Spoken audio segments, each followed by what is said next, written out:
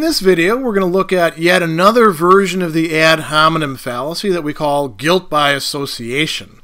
And we're going to do 8 main things. We're going to talk about what the ad hominem, guilt by association variety is.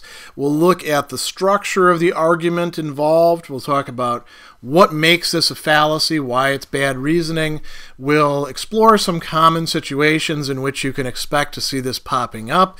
We'll look at 3 specific examples of the fallacy, 3 pretty funny ones actually. We'll talk about some pointers for how to spot this when other people are committing it.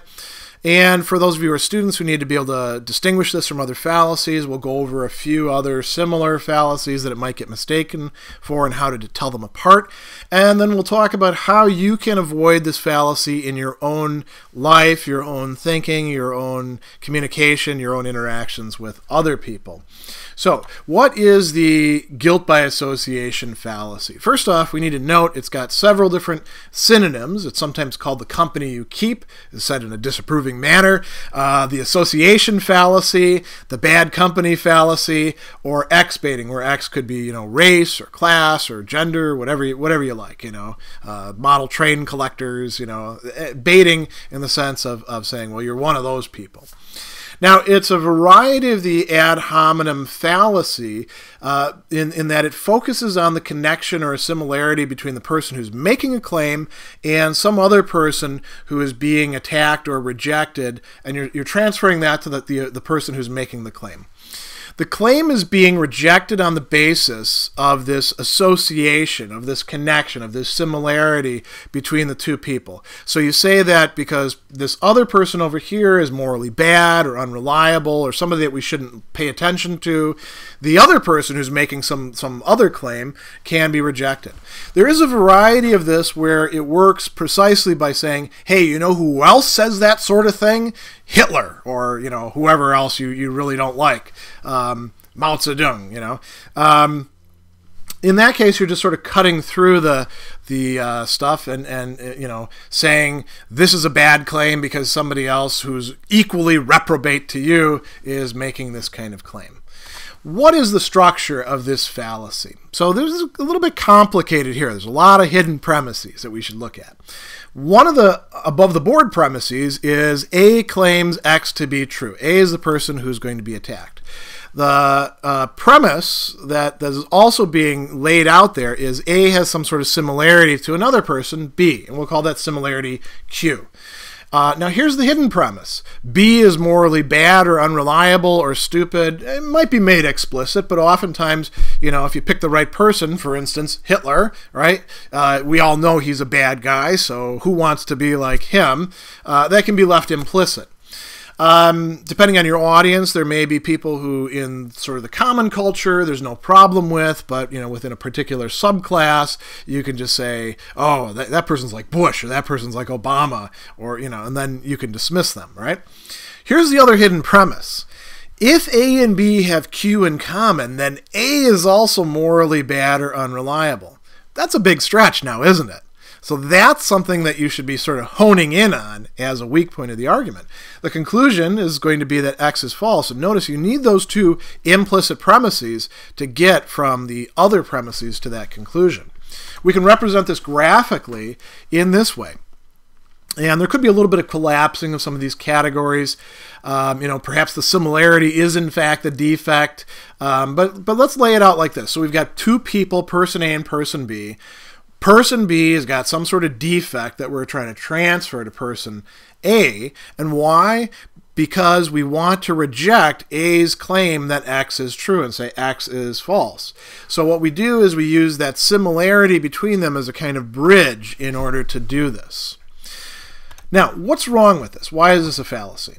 We always need to remind ourselves that claims are true or false in general, independently of the person who is making the claim, or in this case, who that person is associated with. So another thing to keep in mind, just because someone else who makes a similar or the same claim is morally bad or uninformed or manipulative or, steals your food out of the refrigerator in the lunchroom or whatever you don't like, right? That doesn't make that same claim made by the other person false. It takes more than that to make a claim false. And it ignores or downplays relevant dissimilarities between the people who are being associated quite often. So when should we expect to see this? When should we be on our guard? It occurs in situations in which people are making claims that other people are making or have made. That covers a lot of ground, doesn't it? Because oftentimes we're making claims that are not totally original, especially if we're talking about policy or, moral issues or even aesthetic issues. So it's going to occur in a wide variety of contexts, ranging from personal relationships and conflicts. Oh, you're just like my dad who said X, Y, Z. Or you're like my past relationship where he or she would, say that, and you're doing the same thing. You're just like them. Politics and policy making. It's funny because every time, this is a sign of how screwed up American politics are. Nobody wants to be the last president. So now that we have, a Democratic president soon to retire, everybody's going to disassociate themselves from him and say, I'm not Obama. In the previous crop, everybody had to say, I'm not Bush. And instead, the opponents are always saying, oh, he's just like that guy, or she's just like that guy. So that happens a lot with that. Student papers and discussions. I have seen so many discussions in classrooms and so many student papers where something is dealt with by saying, you know who else thought that? Or you know who else made a claim along those lines? Hitler did, or the Nazis did. And that's horrible reasoning. But this is a common fallacy. Journalism and editorials. Journalists like to do guilt by association, by innuendo, by, saying, oh, I'm not quite saying that they're in bed together, but, there's something there going on, and they want you as the audience to sort of read between the lines, and unfortunately many audiences are all too willing to do that. The workplace. It's very easy, depending on the company you keep, to get tagged with other people's mistakes or policies or presuppositions or all sorts of assumptions along those lines. Sales, marketing, and advertising often uses this, particularly against competitors, their opponents in the marketplace, not only of, buying and selling, but also of ideas and imagination. So these are very common situations in which you can expect to see this kind of thing. Let's look now at a few examples. This first example is kind of funny. You'll see why in just a minute. I call it all those ivory tower professors. My opponent clearly plans to take you taxpayers for a ride with respect to the education bill. He's a college professor, after all. His fellow college professors all tend to be tax and spend liberals. Look at him. His office shares the same hallway with theirs. And you go, how can he possibly be different than them?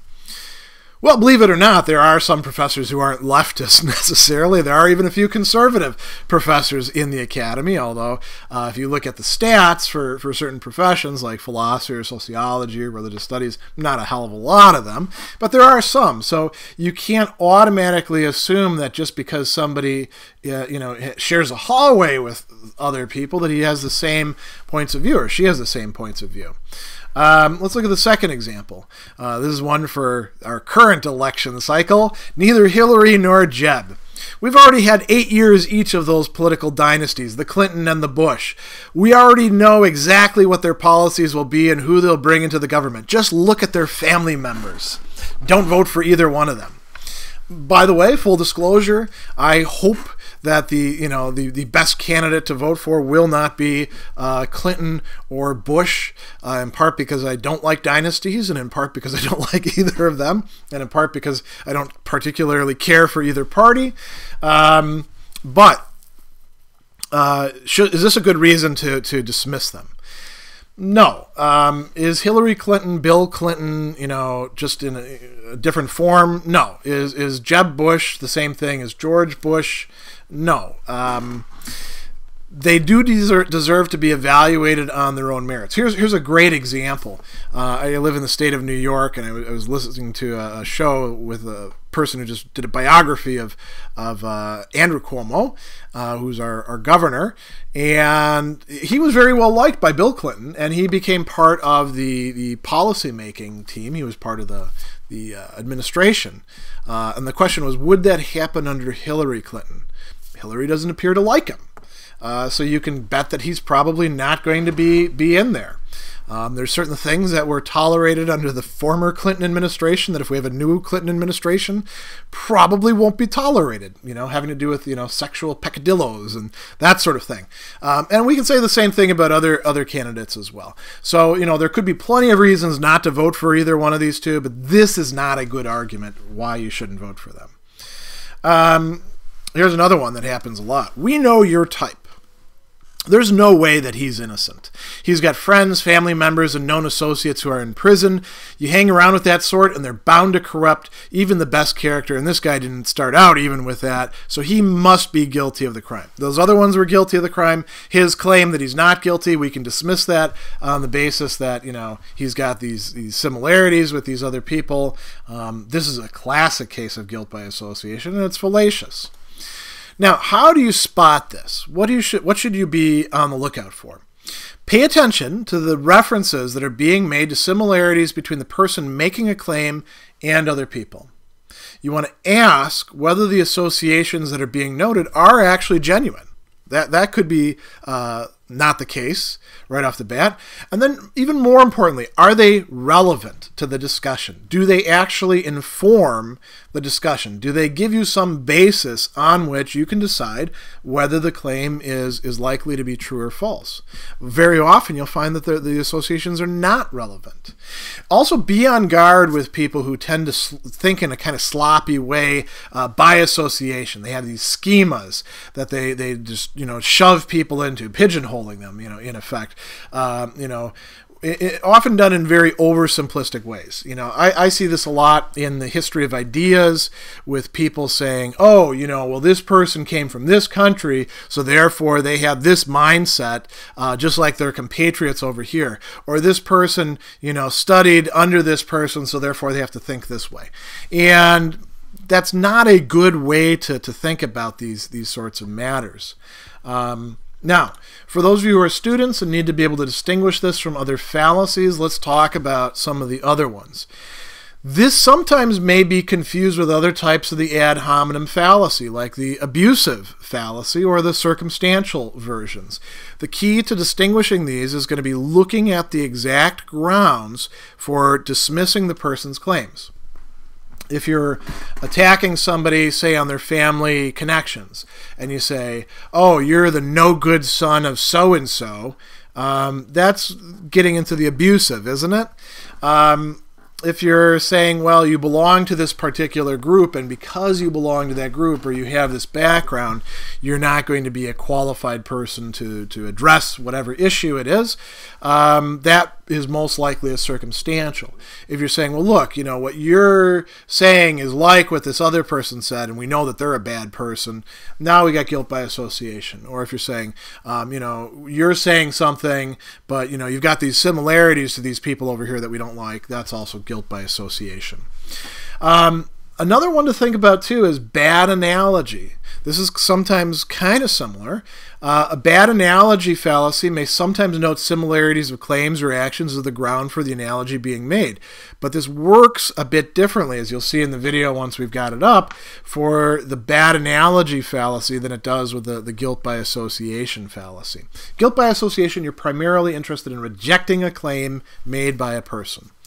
Now, not every argument that focuses on associations between one's opponent and other people is necessarily a fallacious argument. You want to keep that in mind. There are some cases where the associations of a person could, in fact, be relevant.